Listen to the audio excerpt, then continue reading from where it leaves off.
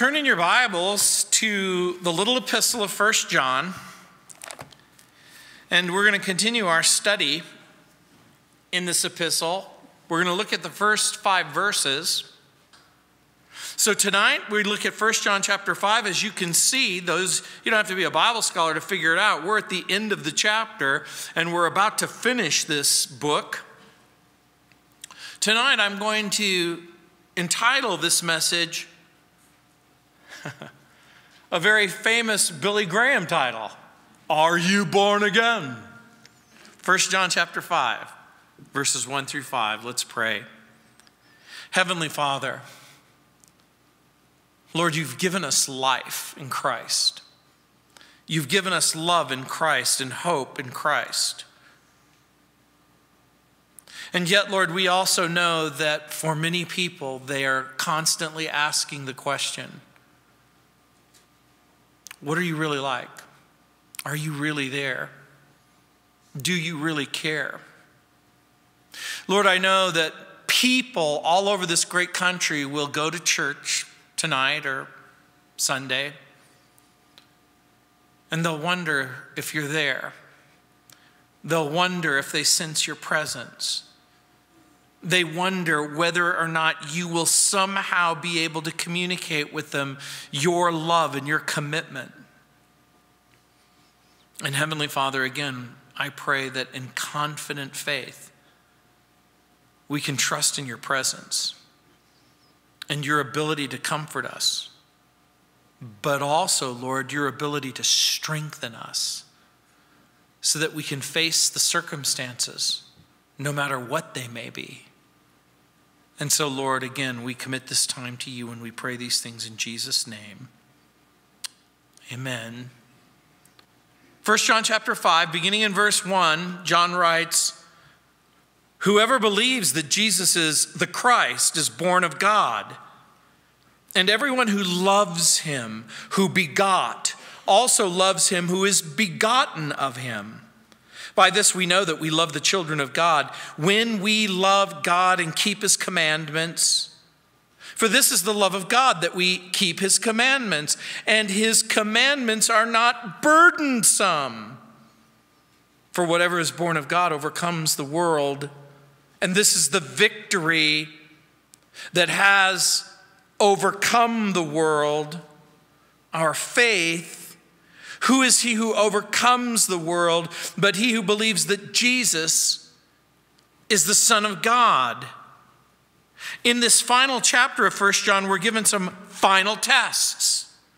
We're offered some assurances that are meant to build our confidence and reinforce our trust, to provide for us what the theme of this book has been reiterating in every portion of the book, and that is fellowship with God and fellowship with each other. And so once again, we're faced with the question, what does it mean to be a Christian? What does it mean to be born of God? What does it mean to be born again by God's Holy Spirit? It's prompted people almost in every circumstance and age to ask the question, does belief cause the new birth? Or is belief the result of the new birth?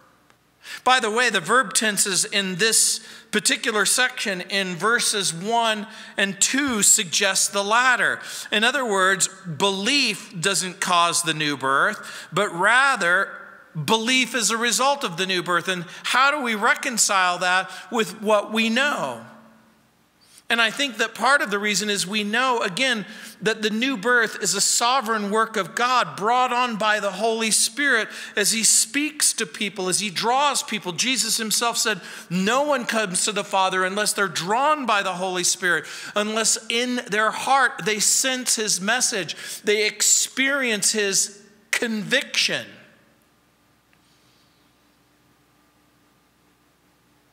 For the vast majority of people living in our culture,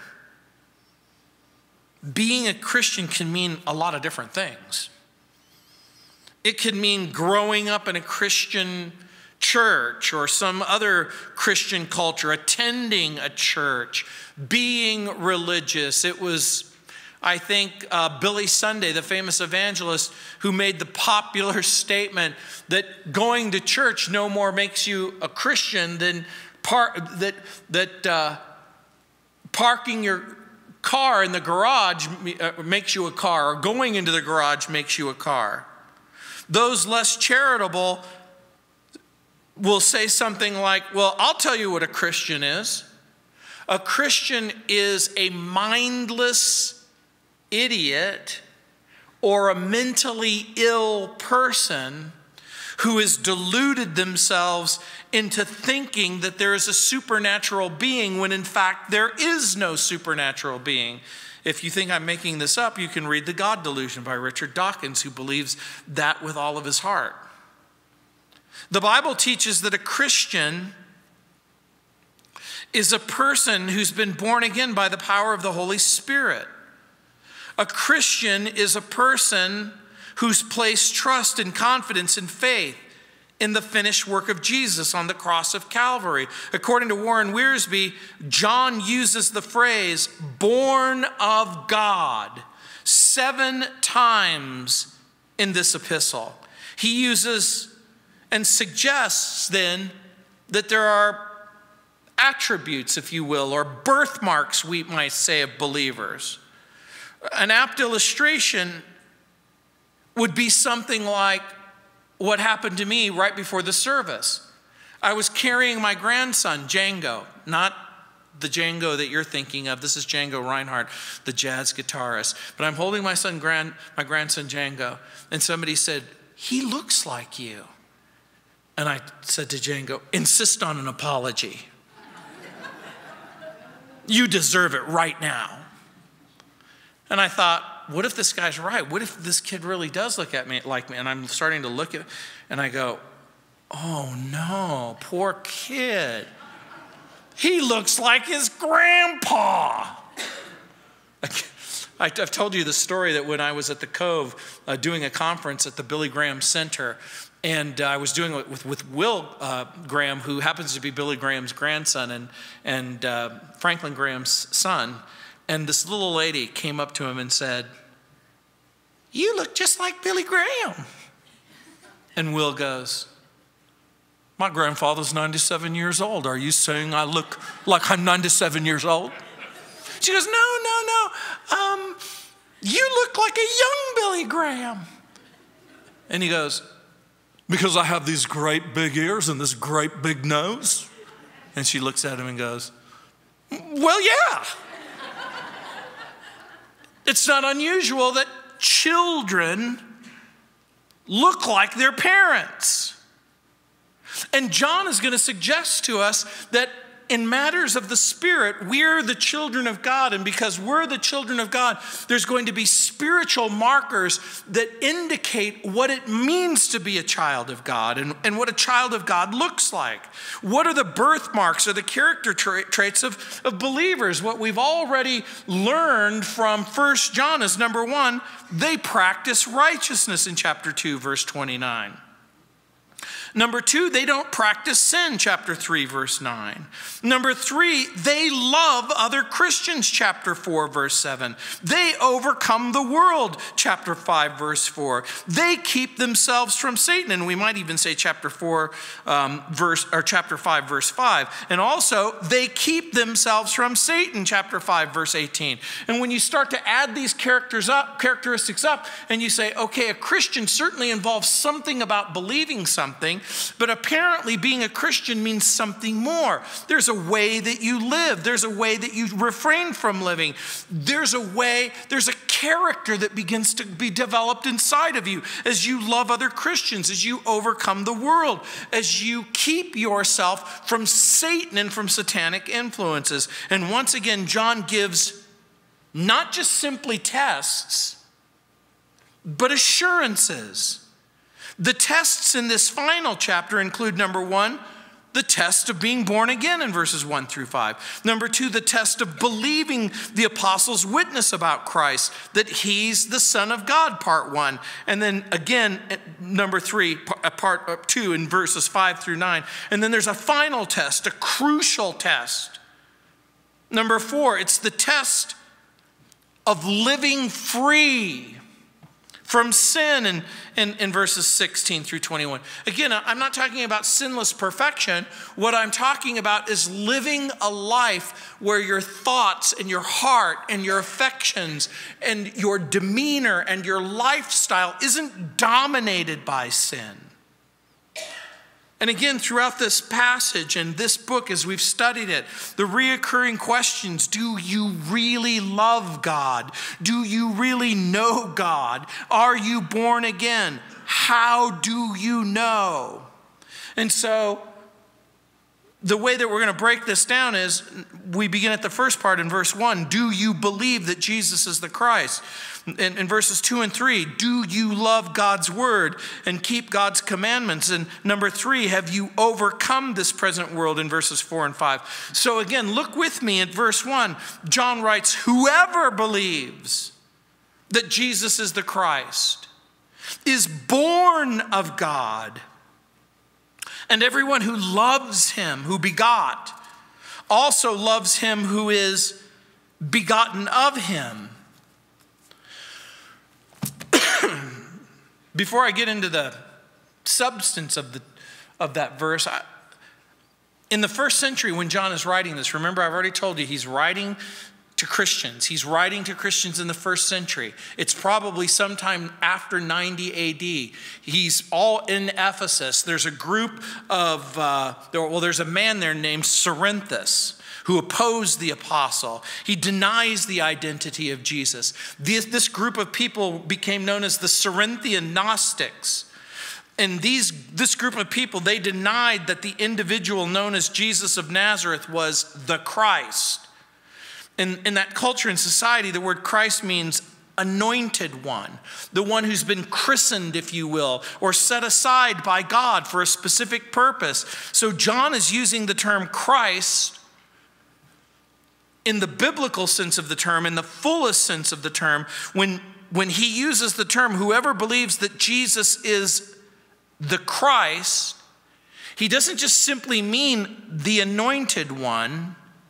He means the predicted one, the anointed one, the predicted one who would come from God, the predicted one who prophetically is revealed in the Old Testament. He means that one who would come from heaven to the earth. And John has already said that he's God in the flesh in his gospel. Remember, he says, in the beginning was the Word, and the Word was with God, and the Word was God.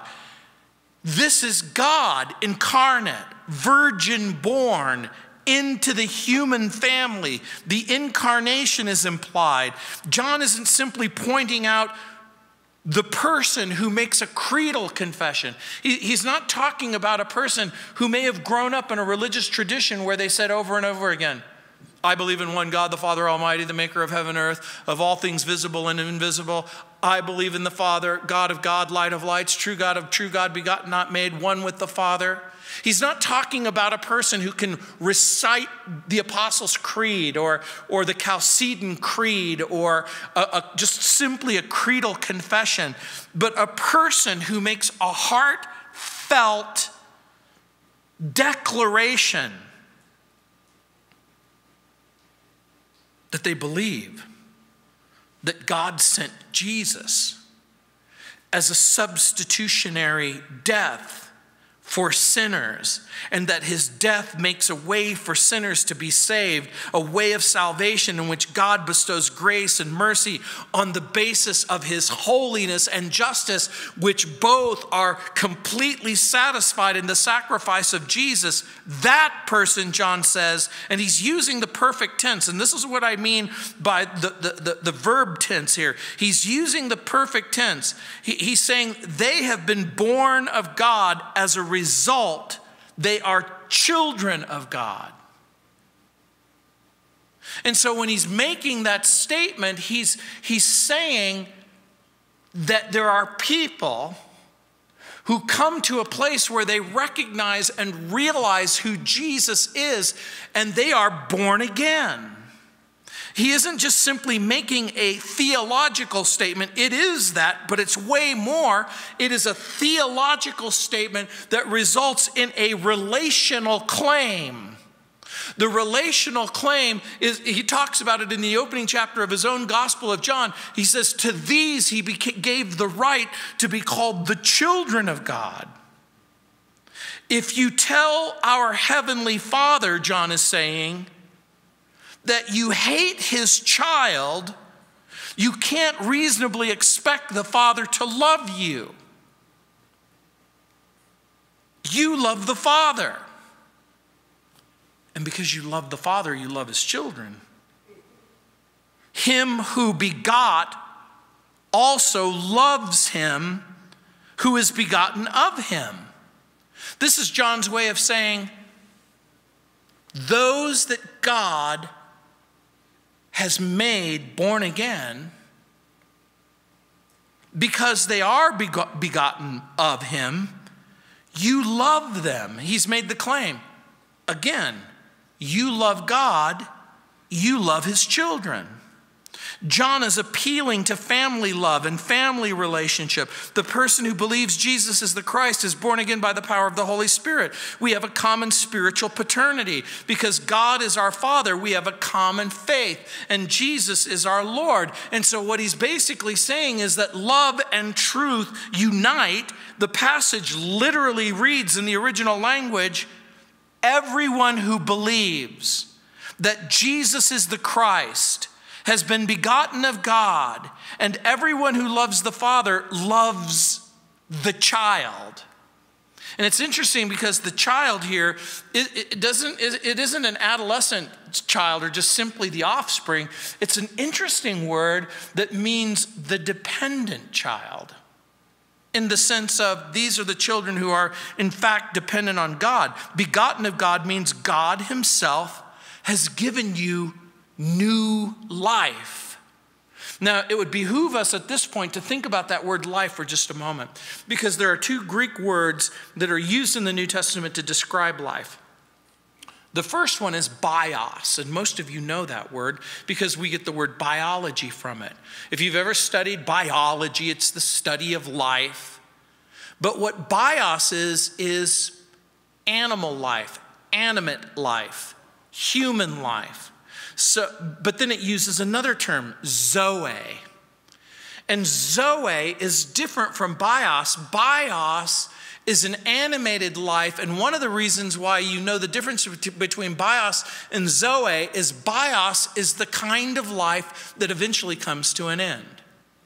If you ever had an animal, a dog or a cat or a pet or a friend or a family member, or you've seen someone born and you see them live and you notice that they die. So bios is the kind of life that will come to an end. It won't last.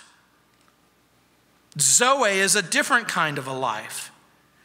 It's a life that lasts forever. Now, again, it's often used in the New Testament as a euphemism for eternal life. And so, again, when the Bible uses the term Zoe, it's using a word that describes the kind of life that really is the only kind of life ultimately that there is. And that's the life that comes from God. And the life that comes from God lasts as long as God lasts. And now we begin to understand something. We begin to understand something. And that the life that he's talking about is that this is the kind of life that is imparted to the believer, that is in fact the kind of life that only God can give. And it goes back to the theme of the book. Why does God give you this kind of life? It is because he's not simply interested in fellowship here and now, but the kind of fellowship that lasts forever. And now we understand what John writes in John chapter 17, verse 3, when Jesus prays his high priestly prayer. And he says, and this is eternal life, that they may know you, the only true God, and Jesus Christ, whom you have sent. In other words, this is the kind of life given by God, informed by God, defined by God, based on love. And so, begotten of God means God himself has given you this life. God himself has given you this new nature. Now, again, I want you to think about what John is saying. Have you ever had a person say, you know what? I like you, but your family, I'm not too keen on. I don't like your mother. I don't like your father. I don't like your brother. I don't like your sister. Now, if you say to a father, I don't like your children, or if you say, heaven forbid that you should say to a grandfather, you know, I don't like your grandkids.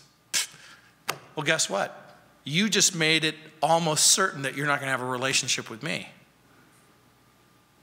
See, you laugh, but you understand that. You get that. It makes perfect sense to you now, where the Lord says, I don't understand. You say you love me. Why wouldn't you love everyone that I love?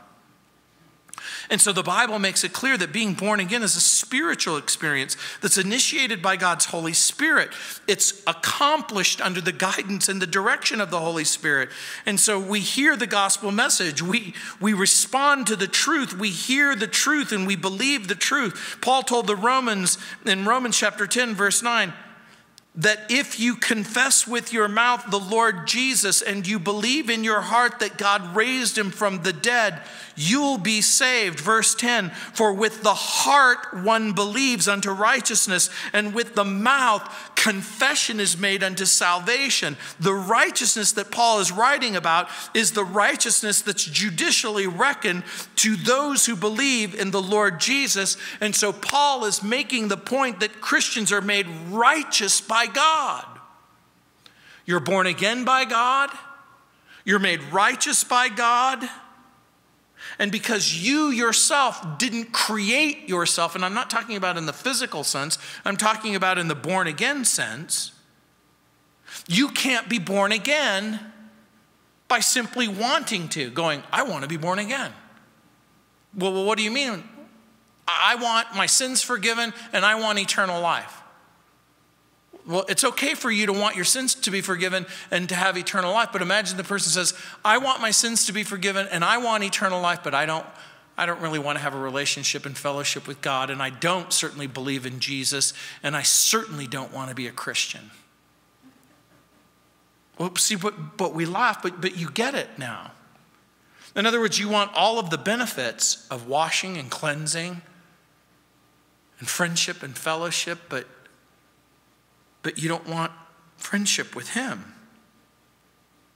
This is what is talked about in the Gospel of John, in maybe the most famous chapter in the whole book, in the entire Bible. In chapter 3, we find Jesus meeting up with a religious leader named Nicodemus. And in John chapter 3, this man comes to him, it says, a ruler of the Jews by night. And he says, this man says to Jesus, Rabbi, we know that you're a teacher come from God, for no one can do the signs that you do unless God is with him. And Jesus answered and said to him, most assuredly, I say to you, unless one is born again, he can't see the kingdom of God. And Nicodemus said to him, how can a man be born when he's old? Can he enter a second time into his mother's womb and be born? And Jesus answered, most assuredly, I say to you, unless one is born of water and of the Spirit, he cannot enter the kingdom of God. That which is born of the flesh is flesh, and that which is born of the Spirit is spirit. Don't marvel that I said to you, you must be born again. He says the wind blows where it wishes. You hear the sound of it, but can't tell where it comes from and where it's going. So is everyone who is born of the Spirit. He is using a metaphor of an invisible agent that's acting externally, and you see the results of what happens when this external agent, the wind, blows against the tree. You don't see the wind, but you see the tree swaying back and forth. You don't see the Holy Spirit come into your life. You don't see the transformation that takes place within. You don't see the spiritual birth that takes place inside of you. But Jesus says it's true. There's another word that's often used to describe this born-again experience. It's called regeneration. And so being born again describes that birth. But the Bible says that this birth is real, but it's also necessary. A person will never see John 3:3 or enter John 3:5, the kingdom of God. You won't be able to see. You won't be able to enter. Now again, most of you in here should be able to differentiate or delineate or define, if you will, a life before you came to Christ and a life after you came to Christ. The new birth is a spiritual birth where the Spirit is the giver of life.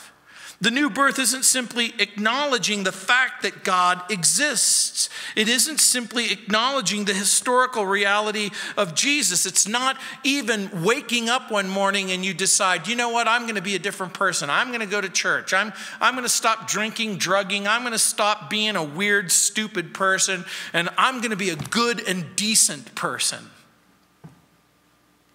The tragedy, of course, is there are a lot of born-again people who still do weird and stupid things.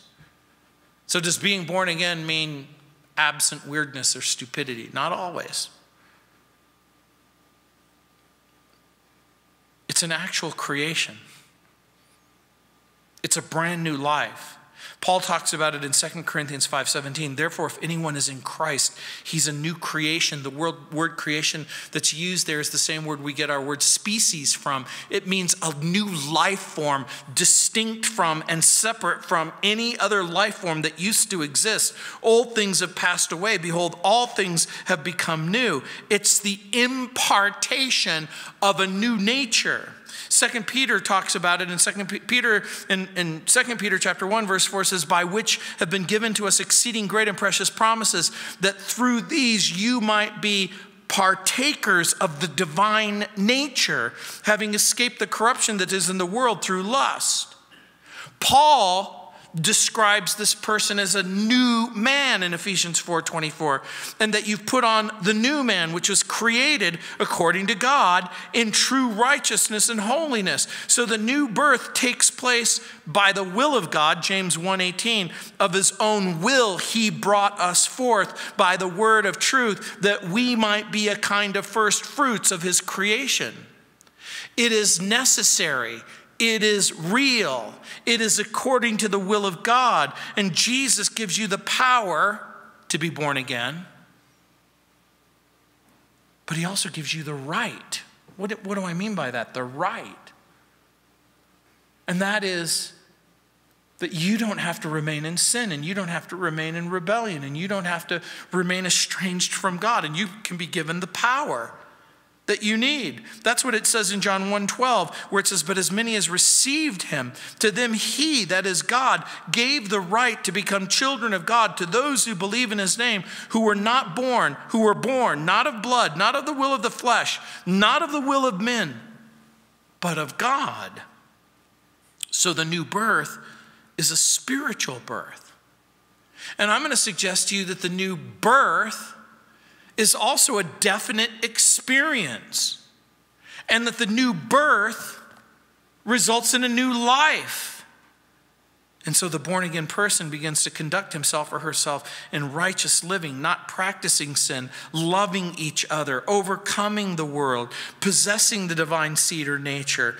A person who loves God will love other believers according to John, his argument, because we share a common spirit and we share a common Lord and we share a common destiny. Our brothers and sisters are those who share our Lord Jesus. Ray Stedman says, everyone who believes that Jesus is the Lord, his supreme concern and authority for his life, the one around whom his life is built, that person is in the family, unquote.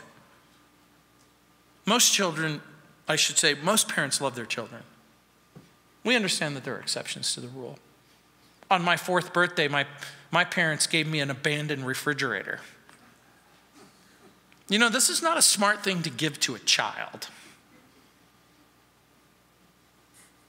It took days for my dad to finally take that refrigerator door off. Well, let me be blunt. It's sort of like that tired story that Rodney Dangerfield used to say, you know, about not getting any respect. And, you know, he talks about going to the beach and he gets separated from his parents. He finds a police officer and he says, please, sir, can you help me find my parents? And the police officer looks at him and goes, I don't know, kid, there's a lot of places they could hide. You know, it doesn't really build up your self-esteem. Most parents love their children. And the point that John is making is that when you're born again by the power of the Holy Spirit, you are loved. You're a part of the forever family. You know, I read a tragic story of a 36-year-old mother who was discovered to be in the advanced stages of terminal cancer. And one doctor advised her to spend what was left of what was certainly going to be a very short life on the beach at Acapulco. A second physician offered her hope of living 2 to 4 more years, but there would be the grueling side effects of chemotherapy and radiation treatment. And she penned these words to her 3 small children. I've chosen to survive for you, she wrote. This has some horrible costs, including pain, loss of my good humor, moods that I probably won't be able to control. But I have to try this, if only on the outside chance that I might live 1 minute longer. And that minute could be that 1 minute that you need me when no one else will do. For I intend to struggle tooth and nail, so help me God, unquote. Some people can understand and relate to that. And so again, do you love God's word and keep God's commandments? Look at verses 2 and 3. Beginning in verse 2, it says, by this we know that the love of that we love the children of God when we love God and keep his commandments. John is going to repeat the fact that people who love God obey God. And what are the commandments? Is this a reference to the Mosaic law? Is this a reference to the Old Testament and the 613 laws that surrounded the Mosaic law? Or are these the commandments of Jesus? And I'm going to suggest to you that it isn't a reference to the Mosaic law, that it is, in fact, a reference to what he has already indicated, Jesus' commands. And what are Jesus' commands? That you love the Lord and that you love each other. The reason why I think that this is the case is because it says in verse 3, and his commandments are not burdensome, which is a different testimony that Peter gave in the book of Acts chapter 15 when it says, should we insist that the Gentiles become Jews in order to be Christians? Should we insist that they keep the laws of Moses when we ourselves never really kept them? And are we going to lay on them a burden that we ourselves couldn't keep? So I'm going to suggest to you that the commandments that he's talking about are the commandments of Jesus. And this is what he's saying. Truth, love, and obedience are the ingredients that make friendship and fellowship with God possible, and friendship and fellowship with each other possible. John's anticipating the question, how do I know? How do I know that I'm really loving my brother and my sister? I know that I'm supposed to love Christians, but I'm not really sure if I'm doing it.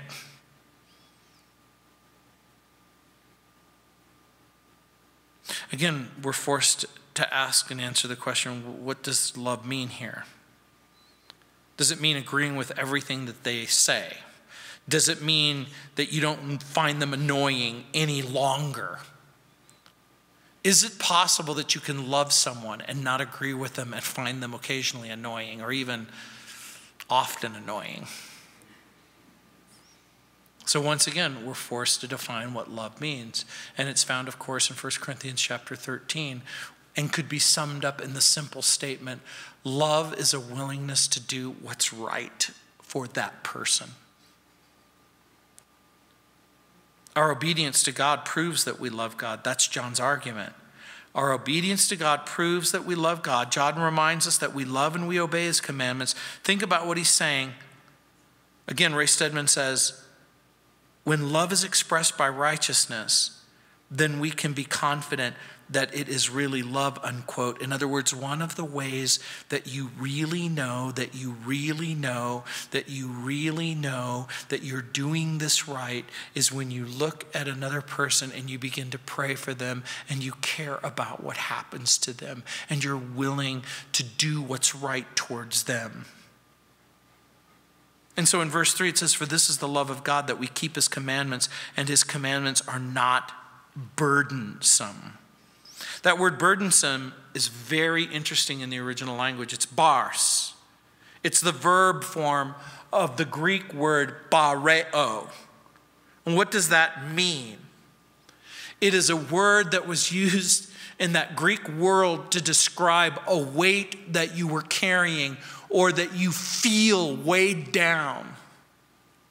So burdensome here is the idea of carrying a weight that sometimes seems impossible to bear. And for some of you, you understand exactly what that means as you bear the burden of a husband or a wife or a family or elderly parents or whatever it is, that some financial issue, some issue, you just become all of a sudden burdened. And so here John says, and his commandments are not burdensome. They were never meant to weigh you down. They were never meant to bring you to a place where you felt like you couldn't go forward, where you feel the commands of God place too many restrictions, too many prohibitions, too limitations, and you go, I can't really do what God is asking me to do because it limits my freedom, it prohibits what I want to do. It limits my fun. Let's just be honest. If I do this, I can't have fun.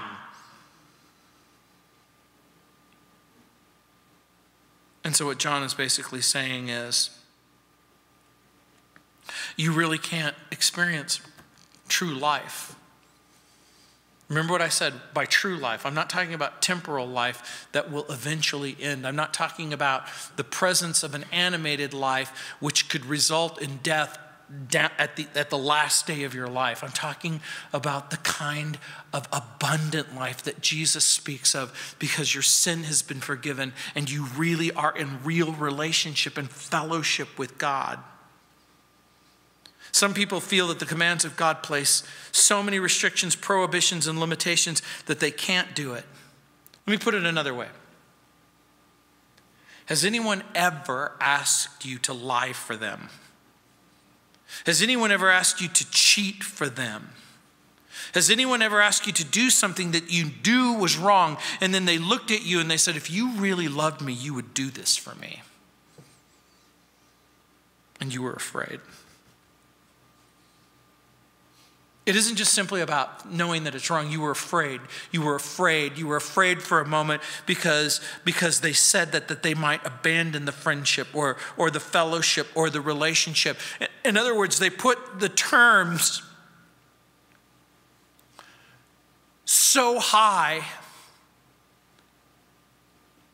that you felt compelled that you had to do it in order to preserve the relationship. And what John is saying is the truth, the truth, the truth. If you really love someone, if you really love the Lord, and if you really love each other, you're unwilling to lie for each other. You're unwilling to cheat for each other. You're unwilling to lie because you know it's harmful and destructive. You're unwilling to cheat. You're unwilling to steal because you know that it's harmful and wrong.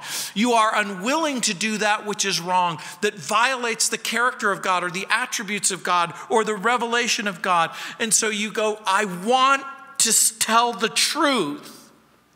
And I want to tell the truth, and I don't want to have to worry about not having a friendship and a fellowship once I've told the truth. Does the truth sometimes offend? Today, I was at a store buying some tea. And the lady asked me, do you want a bag? I go, no, I can carry it. And she said, you'd be surprised how many people want a bag because they're lazy. And I said to her, can you imagine a world where you told the truth each and every time, no matter what? And she goes, that would just be mean.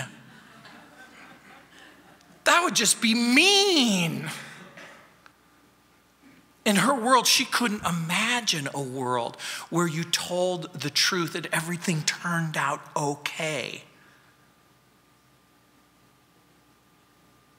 Lying is harmful and destructive. And sometimes the truth really does offend. But God invites us to speak the truth in love. Love may seem cruel at first,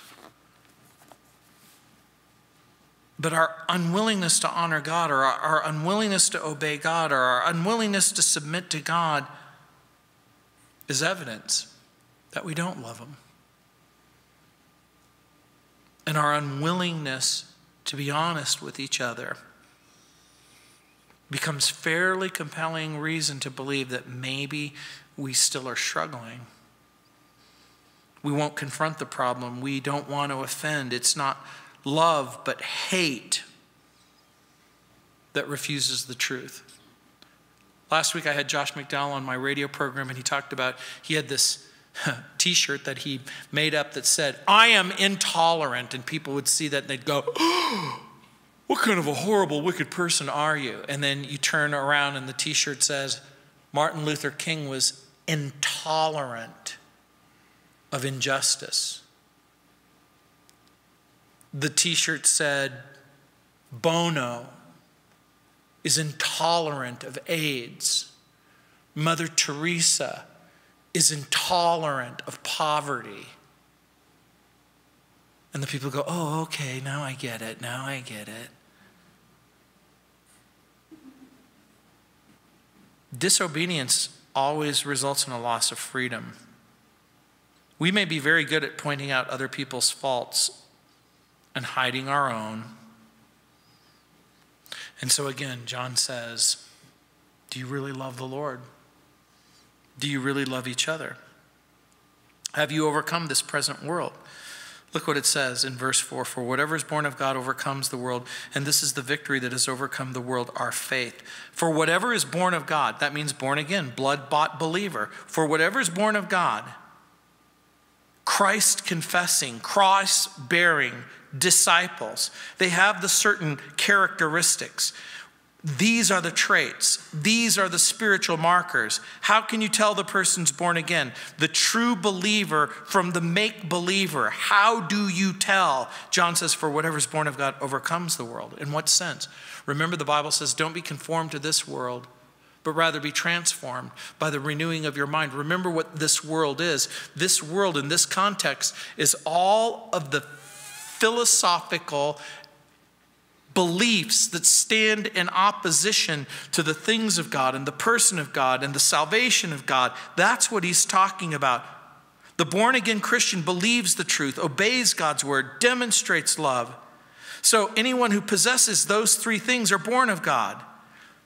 They believe the truth. They obey the word. They demonstrate love. They're given power by God's Holy Spirit.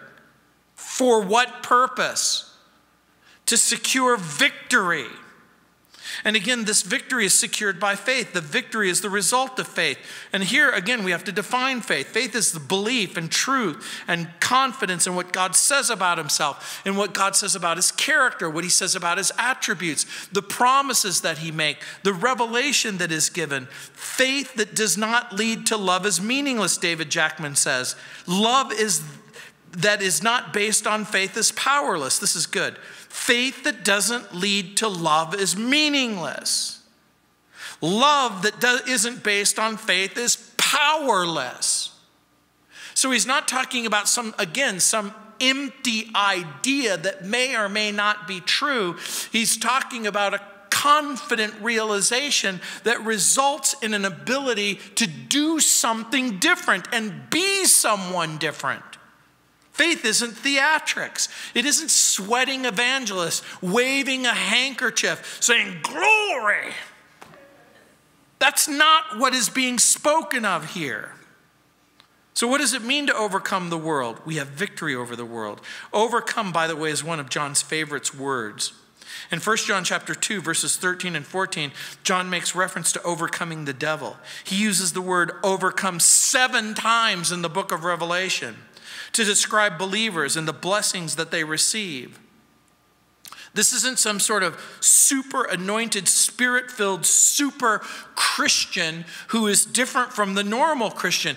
All of the implication seems to be this is the garden variety Christian. This isn't the Christian who has his own television show or radio program. This isn't a full-time Christian worker. This isn't a person who's devoted themselves unrelentingly to the things of God. This is just the normal person who loves God. The story is told of a soldier in the army of Alexander the Great.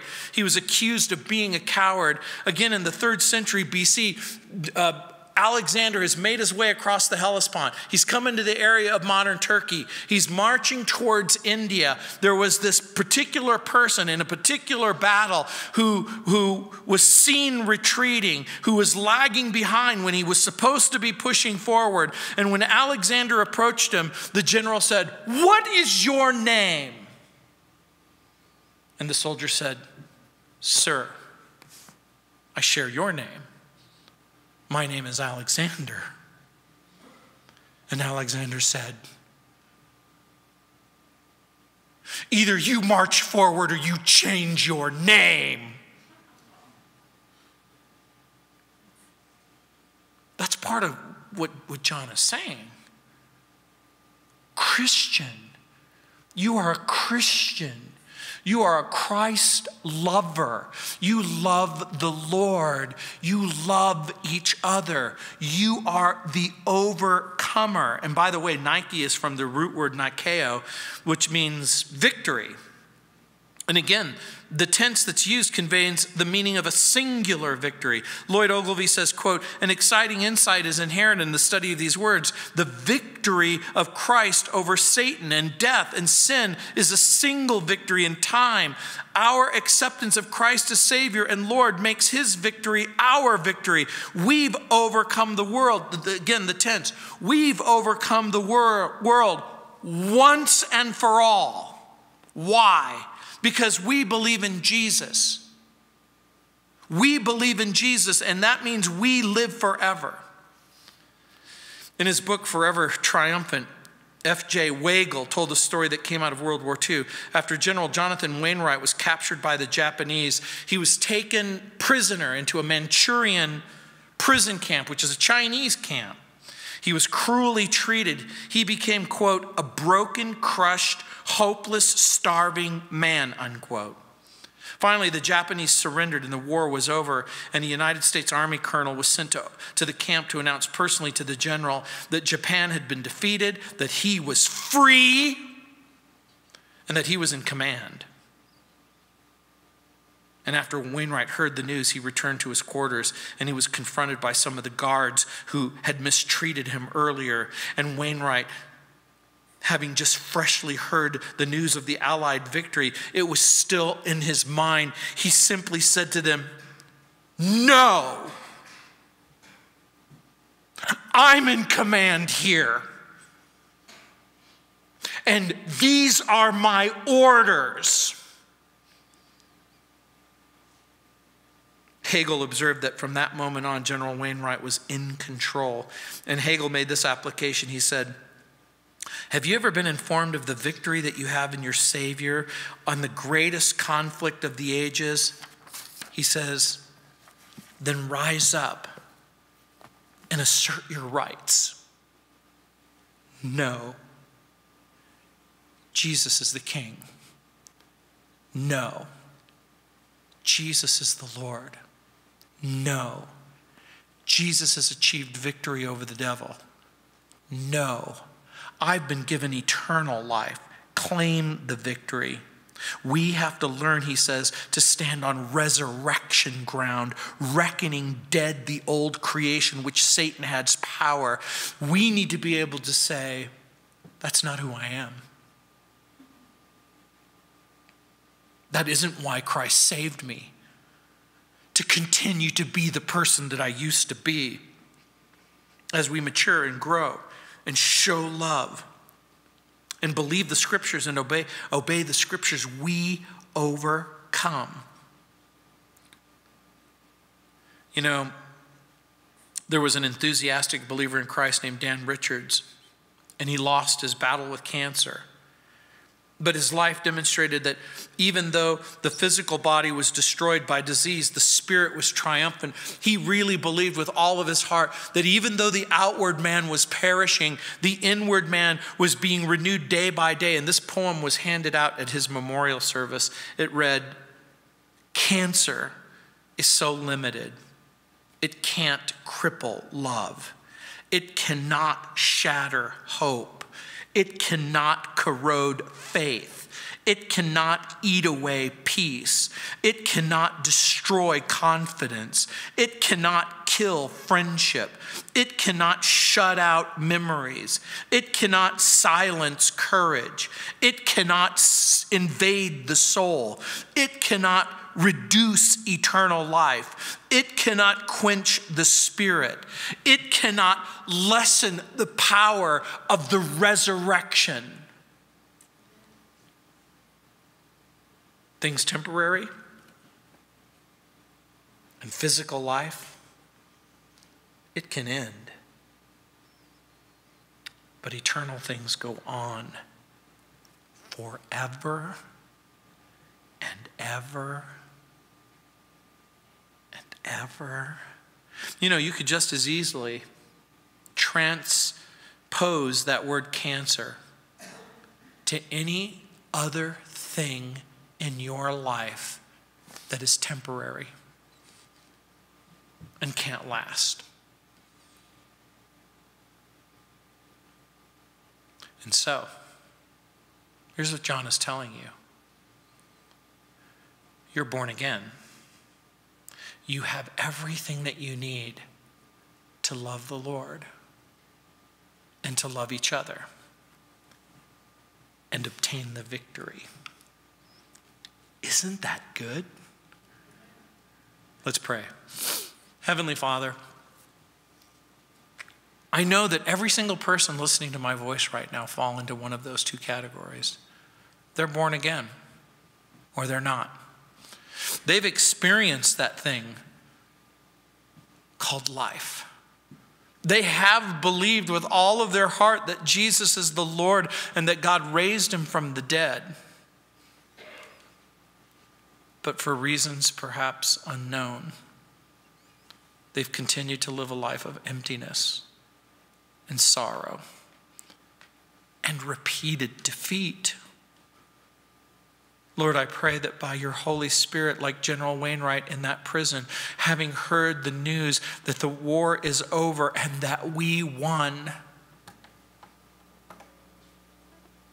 can embrace all of the promises that have been given by God in Christ to walk, to love, to live, to grow.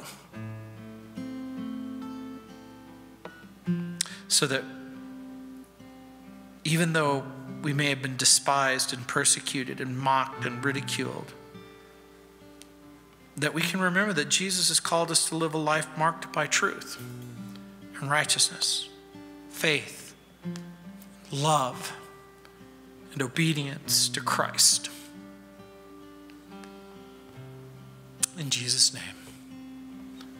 And again, if for whatever reason you fall into that other category of a person who's never been born again, you've never experienced that, all of this seems so crazy to you, I pray that just for a moment, you would consider that God has brought you here so that you could hear the truth and understand the truth, that you would believe the invitation that the Holy Spirit is extending to you to confess your sin and walk away from it and receive this new life, this new power, this new hope in Jesus. And that you could pray just a simple prayer. Lord, I know that I'm a sinner and I want to be forgiven. And I want to love you and trust you and walk with you. I want to believe the truth. I don't want to live a lie anymore.